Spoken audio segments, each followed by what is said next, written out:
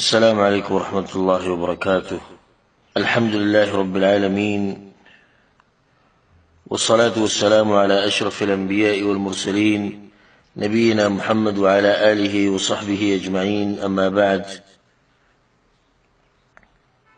د فبراير په دې میاشت کې په 14 تاریخ باندې د دې نصرانیانو یو اختری چې هغې ته د مینې اختر ویلی کېږي، ولنټاین ډے ورته ووایي، په عربۍ کې ورته عید الحب ویلی کېږي. نو ډېر مسلمانان کوم چې ناپوهه دي هغوی هم په دې اختر کې ورسره شرکت کوي او هدیې ولالي او مبارکیانې ورکوي، بلکې په خپله هم دا کارونه کوي، په خپلو کورونو کې، په خپلو معاشرو کې. په دې عقله باندې یو مختصر نصیحت ټولو مسلمانانو وروڼو او خویندو ته هغه دا دی. اولنۍ خبره دا ده چې دا نفس چې دی، نفس د انسان دا نفس طبیعي خبره ده چې د خوشحالي خوښوي او د دې اخترونو سره ډېر لګي. دا د انسان طبیعت دی چې اختر ته، خوشحالیانو ته خوشحالیږي. نو د هر امت دپاره اخترونه دي او د غیر مسلمو ځان له هم اخترې جوړې کړي دي. خو یو ناشنا خبره دا ده چې د دې کفارو او د غیر مسلمو سره ناشنا اخترونه دي او سم ډېر دي. لکه هسې مثال، دوی د مور دپاره جدا اختر دی، د مزدور دپاره جدا اختر دی، د ګلونو جدا اختر دی، د خوشحالۍ جدا اختر دی، د مینې جدا اختر دی، د میلادونو جدا اخترونه دي. دنیا اخترونه دي او هر کال د دوی د اخترونه کله زیاتېږي او کله کمیږي. دا دلیل دی په دې باندې چې د دوی سره سندي خبره نشته، خو چې څه یې وکړو او په دې خپل دین کې ګوتې وهي، کله یې کمی کله یې ډېروي.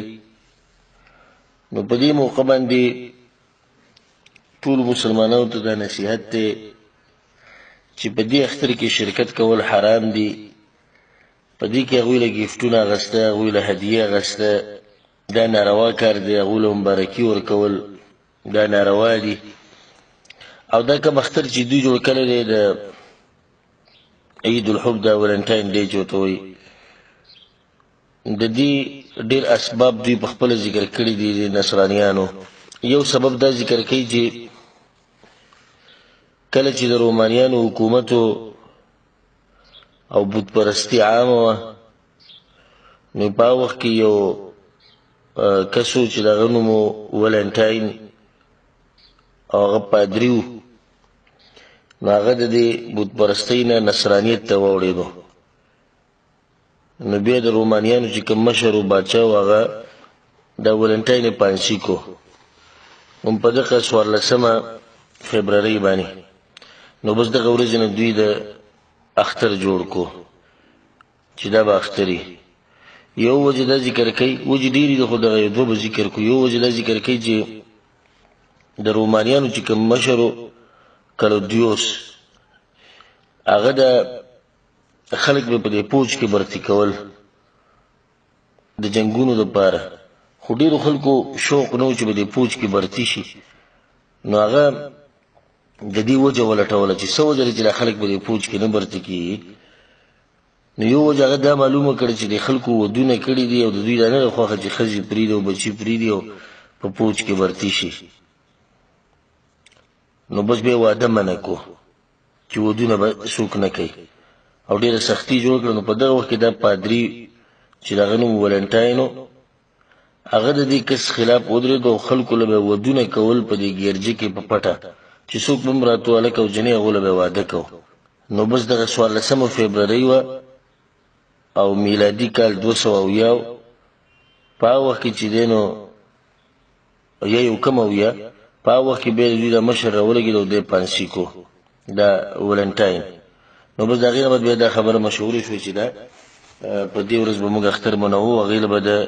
نوم کېدو د مینې اختر. نو مسلمان له نه دي جایز چې هغه په دې اختر کې شرکت وکړي د کافرانو سره، ځکه چې دا اختر هغوی خپل شریعت ګڼي، خپل دین ګڼي هغوی. نو چې هغوی خپل دین ګڼي او ته سره شریک کېږي مطلب دا چې هغو ته وایي چې ستاسو دا خبره صحیح ده. ځکه شیخ الاسلام ابن تیمیه رحمه الله دا خبره کړې ده چې دا کوم امتونو لپاره چې اخترونه دي که هغې د ځان نه جوړ کړي دي او که هر څنګه دي خو هغې ته هغوی د دین په نظر ګوري نو موږ له نه ده پکار چې د هغوی سره په دې کې شرکت وکړو لکه څنګه چې موږ د هغوی قبلې ته نه مخ کوو څنګه چې موږ د هغوی د عقیده نه منو نو داسې څنګه به د هغوی د اختر منې او په هغې کې ورسره شریک کېږي. امام ذهبي رحمه الله دا خبره کړې ده فإذا كان للنصارى عيد واليهود عيد كانوا مختصين به دا اخترونه د هغوی خاص دي په دې کې به مسلمان د هغوی سره شرکت نه کوي نه د یهودو سره نه نصاراو سره لکه څنګه چې موږ د هغوی سره د هغوی په دین کې شرکت نه کوو د هغوی په قبله کې شرکت نه کوو. او یو حدیث کې دا راځي امام بخاري امام مسلم رحمهم الله دا حدیث راوړی عائشة رضي الله عنها روایت ته وی چې دخل ابو بکر وعندي جاريتان من جوار الانصار تغنيان بما تقاولت الانصار يوم بعاث قالت وليستا بمغنيتين فقال ابو بكر امزامير الشيطان في بيت رسول الله صلى الله عليه وسلم وذلك في يوم عيد فقال رسول الله صلى الله عليه وسلم يا ابا بكر ان لكل قوم عيدا وهذا عيدنا. چې د اختر ورځ وه او ماشومانان یې لګیا په خوږ اواز کې اشعار وي نو ابو بکر صدیق رضی الله عنه ته غوسه شو چې د رسول صلی الله علیه وسلم په کور کې تاسو دا کوئ نو رسول صلی الله علیه وسلم ابو بکر او دوی پرېږده د هر قوم لپاره خپل اختر دا زمونږ اختر دی ګوره دا زمونږ اختر دی نو د زمونږ خپل اخترونه دي موږ له دا نه دي چې نورو امتونو په اخترونو کې چې دی شرکتونه کوو. دغه شان یو روایت کې راځي امام ابو داود رحمه الله راوړی د انس بن مالک رضی الله عنه وجه قدم النبي صلى الله عليه وسلم المدينة ولهم يومان يلعبون فيهما فقال ما هذان اليومان قالوا كنا نلعب فيهما في الجاهلية. رسول صلى الله عليه وسلم راغو دور زدا غوي وجه مدینه ولا مبارک خوشحالي کوله رسول صلی الله علیه وسلم ته پوښتنه کوي دا دور زدا سدي هغه رسول الله د جاهلیت ورځنو په دور زدا خوشحالي کو رسول صلی الله علیه وسلم الله قد ابدلكم بهما خيرا منهما يوم الاضحى ويوم الفطر چې الله سبحانه وتعالى تاسو له دې وبدل کې د دینه خاص ترونه درکړي یو عيد الفطر ده بل عيد الاضحى ده غټ اختر وړوکی اختر نو دا زموږ اخترونه دي موږ له نه جاي چې د غیر مسلمانو په اخترونو کې شرکت وکړو بل هغه نه بد خبرو سره ساتي چې خصوصا د عيد الحب چې ده د ولنټاین ده دا دعوت ته د فحاشۍ طرف ته دا دعوت ته د زنا طرف ته وي په دې ورځ باندې چې څوک د چا سره مینه کوي هغه لپاره به ګفټ وړي او هغه سره چې څه کوي کولی شي نو دا زموږ په شریعت کې نشته زموږ په شریعت کې دا نشته چې یو جنې دي د پردي هلک سره ملاقاتونه کوي او هغه ته د مینې اظهار کوي زموږ په شریعت کې دا نشته چې یو هلک د پردی جنې د کور نه راوباسي او هغې له په ګاډو کې چکرې ورکوي او هغې له باغچو ته د هغه بوځي او د هغې سره چکرې وایي دا عشق او عاشقي دا فسق او فجور الحمدلله زموږ په شریعت کې نشته زموږ په شریعت کې که څوک چا سره مینه محبت کوي د هغې شرعي طریقې دي چې هغه شریعت ښوولي دي نو موږ ته هېڅ ضرورت نشته چې موږ د نصرانیانو نه د طریقې زده کوو د دې لاسه فحاشي عام کېږي د دې لاسه زناګانې عام کېږي نو زما ټول وروڼو او خویندو ته نصیحت دی چې د دې قسم اخترونو نه ځان لرې ساتئ. بله دا چې په دې اخترونو کې دا ګفټونه وفټونه ورکول دا هم نه دي پکار او علما دا فتوا ورکړې ده چې په دې ورځو کې دا ګولونه چې خرڅوي دا ګفټونه خرڅوي تا ته پته چې دا سړی په دې کې استعمالوي نو دې خرڅول هم ناروا دي. الله سبحانه وتعالی دې په موږ ټولو مسلمانانو باندې خصوصي رحم وکړي ستاسو ټولو د ذمهواري جوړېږي چې دا میسیج مخکې ورسوئ دا خبره مخکې ورسوئ خپل مشران پوهه کوي خپل کشران پوهه کوي زنانه پوهه کوي نارینه پوهه کوي خصوصا د ځوانانو د طبقه پوهه کوي